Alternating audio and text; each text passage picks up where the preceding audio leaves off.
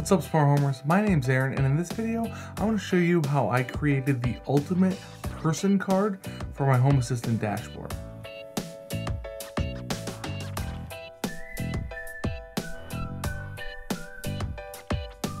Almost 2 years ago, I made a dashboard video, and it's been my most popular video by far. One of the most requested things in the comments on that video was that I make a dedicated video on how to create the person card that I showed there.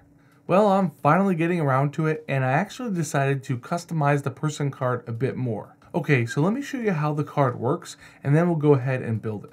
So this card has a Bitmoji image of me in the center, and along the top it has icons that give more information about me and about my phone. This is handy for my wife and other members of the family if they want to look at the dashboard and, in looking at the card, see a few little bits of information about me. The card has a bunch of indicators along the top of it. This first indicator here is a location indicator, and it displays a green house icon if I'm at home. It'll display a red house with an arrow leaving it if I'm away from home, but if I'm at work, it shows an orange office building. The next indicator here shows the status of my phone's ringer. If it's silent, it's going to show a red no phone icon, and if it's on vibrate, it's going to show an orange vibrating phone icon. If the ringer's on, it's going to show a green regular phone icon, but it's also going to have a number next to it, which is the volume level of the ringer. The next indicator is my step count, and this comes from my Google Fit Steps. It has a shoe icon with a number of steps in it, and that number is going to stay red until I hit a certain step goal, in which case it'll turn green. Next, we have the Bluetooth status indicator, which just indicates whether or not the Bluetooth on my phone is turned on. If Bluetooth is on, it shows a blue Bluetooth on icon, and if Bluetooth is off, then it shows a red Bluetooth off icon.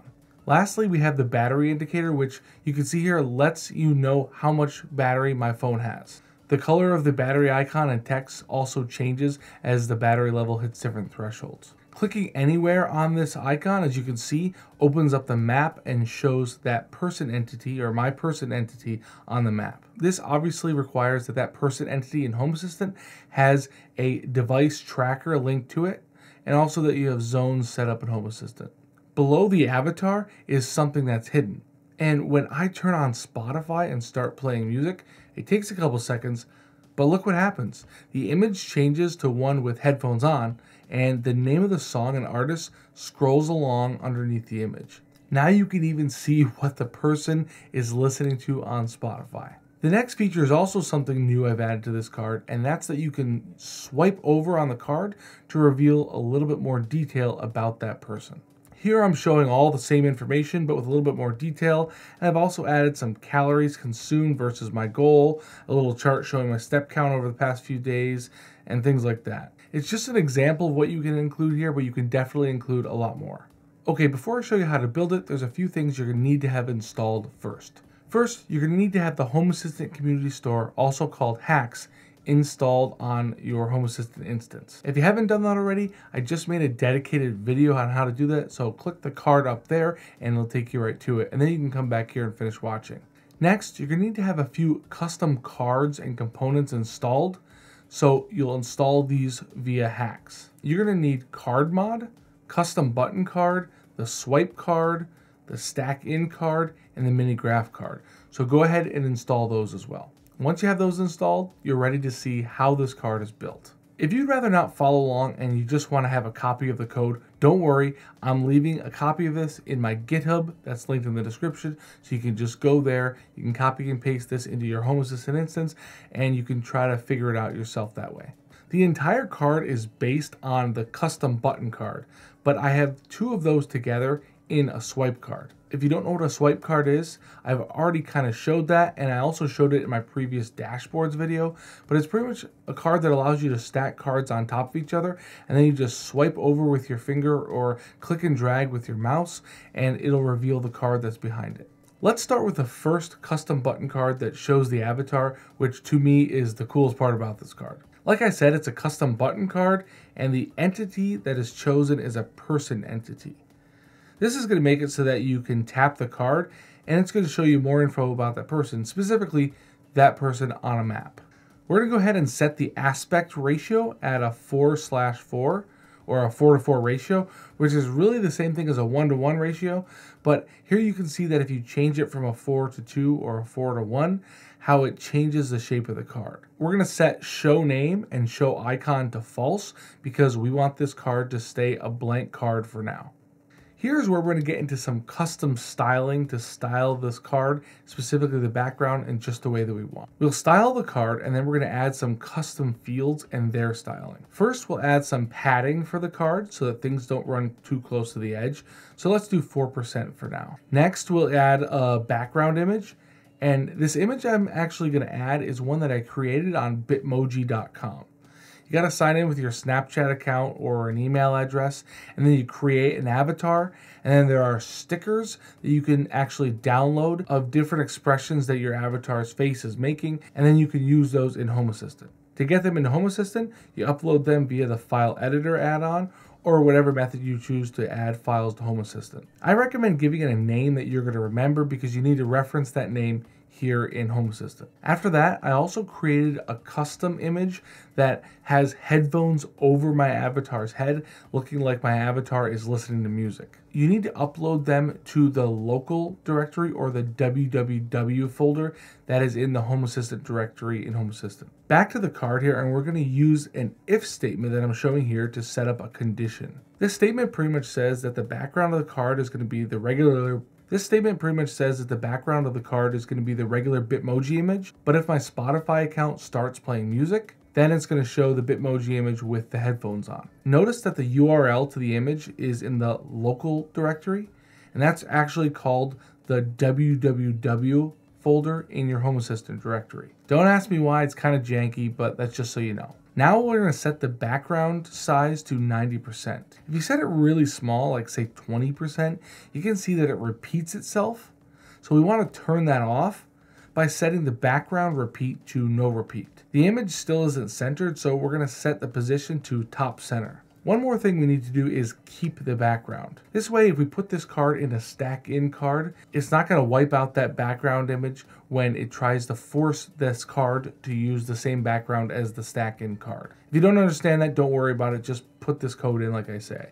Okay, so now we're going to create our custom fields. This part is really cool. These are little icons on the top of the card that display information, and these fields can be called whatever you want.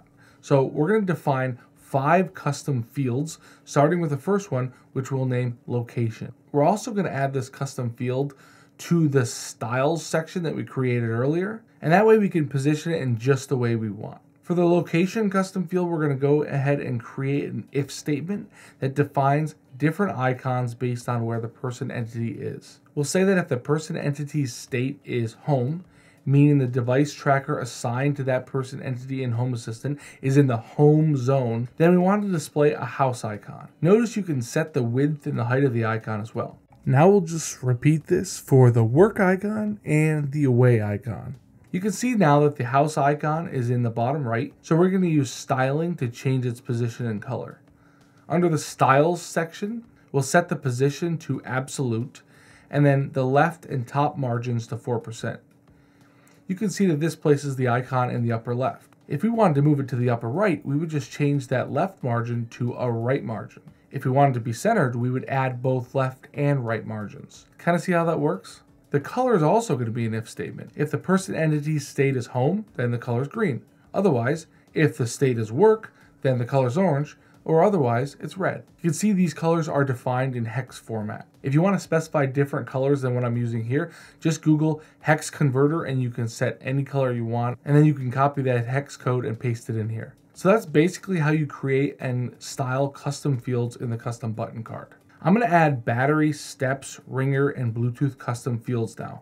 These all come from data provided to Home Assistant either via the Home Assistant companion app or another integration in Home Assistant.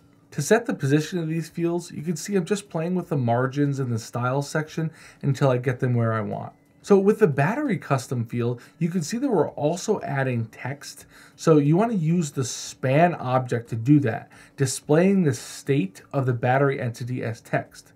a certain percentage. And you follow that with a percent sign, and there you have it, this little string of data. Again, with the steps field, you can see that the span object is used to display the state of the steps sensor, which is a numeric value, in this case, right next to that sneaker icon. In the case of the ringer field, I'm only showing the state of the ringer volume entity if the ringer is actually on. If it's off or on vibrate, there's no value shown. Okay, so the last one is the media field, and this is one I just came up with recently, and I love it. You'll notice here that I've added a marquee object. Inside that, I have the icon and then the span, which is displaying the media title followed by the artist's name. The marquee allows the text to scroll across the card, so even if it's wider than the card itself, it can all still fit and be shown because it scrolls across. Obviously, song names can be long as well as artist names, so it's nice to be able to have that scrolling along, and also it gives the feel that something is playing and not just static data. So that's pretty much it for this top card. It's pretty straightforward now to add this card to a swipe card so that we can add more cards behind it. We just move the entire code down a couple of lines, and then we'll add the custom swipe card at the top.